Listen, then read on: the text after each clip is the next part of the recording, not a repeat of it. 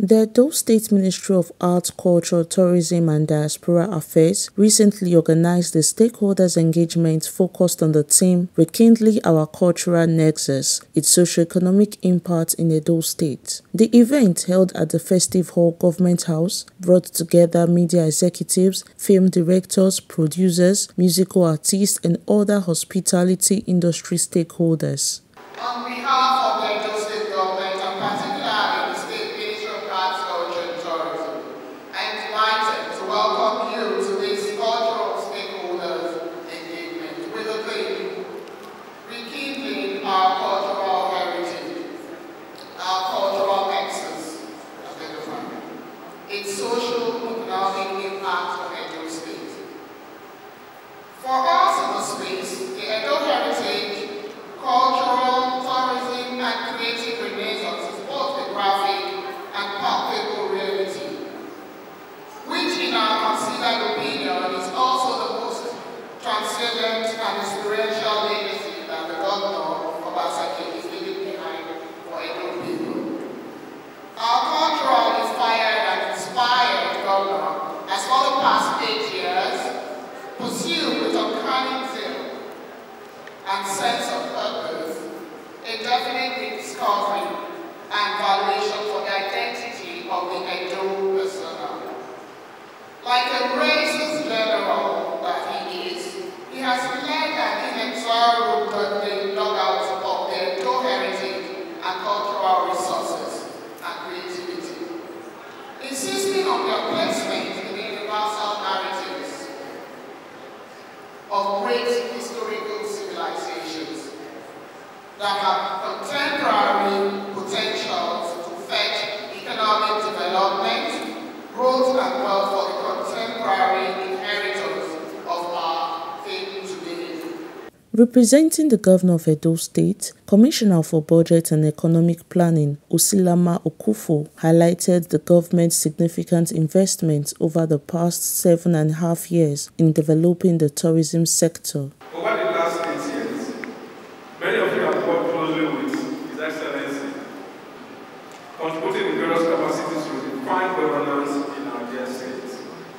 At the core of our collective efforts under the mega agenda or vision is a cultural realism that reflects the essence of who we are as a people. This vision aligns perfectly with today's stakeholders engagement, which is themed Rekindling Our Cultural Nexus.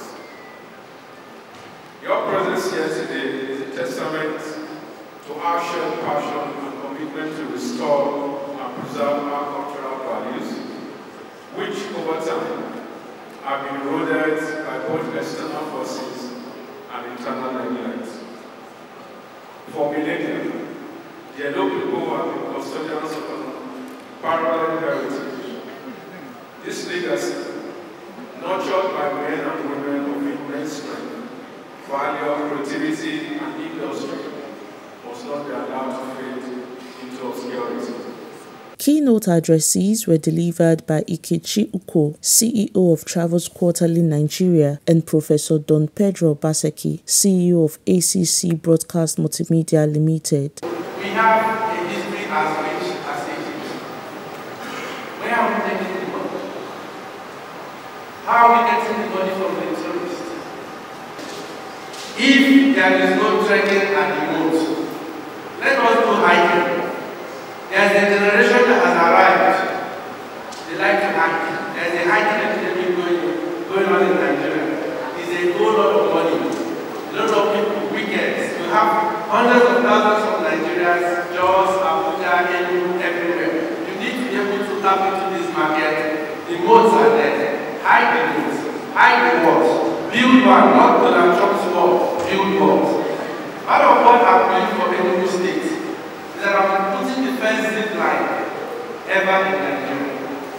The young people want to do Atlantic. I'm doing the longest camping walkway in Africa, and I'm doing a zip line. These are Gen Z traps. They come there, do gardens, do stuff there. They won't go until the money is finished. Because they are looking for ground pictures. They are looking for pictures to post. They are content creators. Who will remember that the biggest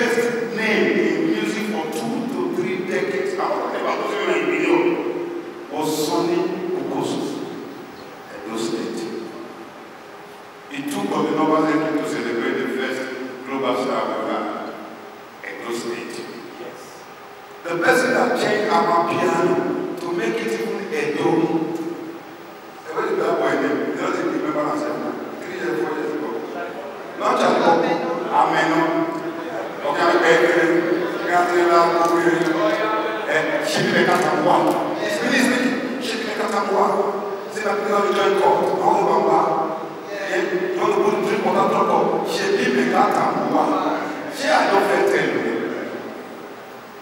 That was what they were using in recruiting policemen in Detroit. Myself and the last of the Dubai, my son, we were in New York about 7 or 8 years ago. And when you get to the biggest art center in the world, it's called the Smithsonian in DC. We saw a huge room, Africa art. And we entered the room, there was no single artifact from Benin. And I was upset. And then the director, his name is Josh Facey, he said, Pedro is in the next room. The next room was Benin art. Hold on. That is why European art was in one hall, African art in one hall, only Benin art was dedicated one hall. As a state government, we've been able to put in place the right, fiber optics connectivity around the 18 local governments in Edo State.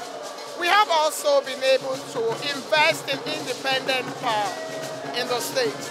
And also, we have been able to build our security network so much so that Edo is now recognized as one of the subnationals, the first subnational to have a command and control center. That is significant. We haven't stopped there. We have also ensured that we work towards repositioning Edo as one of the most safe cities in Nigeria.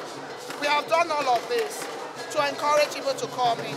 We have built infrastructure, we've created policies to drive it, but there has to be that deliberate and intentional alignment between the private and the public space for us to be able to take Edo to the next level. There's this cave, you know, it's amazing. You won't believe that a place like that exists.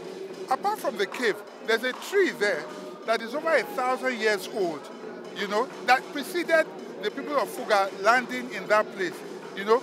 And then it was also breathtaking, you know, scenery that you would think that you are not in this country. And the cloud is almost close to the mountains. You see it together with, you know, how do I put it? It's such a breathtaking thing, scenery where people can go take pictures and really see nature at its best. These are things that we need to be deliberate about. We need to sell, you know, the culture, the language, the rich heritage, the food, and the like. These are things that we need to be deliberate about. The event also featured a panel discussion with hospitality stakeholders, followed by a vote of thanks from the Permanent Secretary of the Ministry, who appreciated the presence of all attendees. Social media and streaming platforms like Spotify, AudioMac, how are they shaping the careers of Edo State artists? For you to be heard, you have to go the extra and have good marketers. But social media, among the other, have been able to build a community that even between you release a song between one day, it's all over the world. So social media have been helpful. The common man's definition is what is put as a rule or a guide for people to follow, just to demand explanation. So when standards are put in place, they tend to be worth something to compare with. And when you compare standards with actual, you know where you are. In the hospitality space, as we speak today, I think there's a document that is still ongoing, still on as in the pipeline that are working on, that will bring a better standard on how to regulate the hospitality business.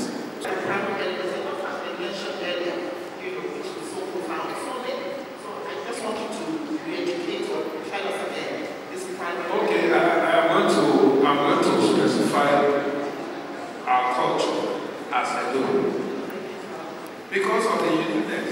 of the Edo culture. There's no way to not attract, people from other cultural heritages. So I think what we have is so unique. And what you don't have, and you see it nice on the other person, there's no way you don't want to see that and have it.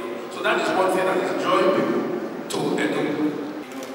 I've been in Edo State now for the past 10 years, and during the Igbo festival, we see a boom in patronage, both in our cinemas, our eating outlets, and in hotels. So there's definitely some level of consistency.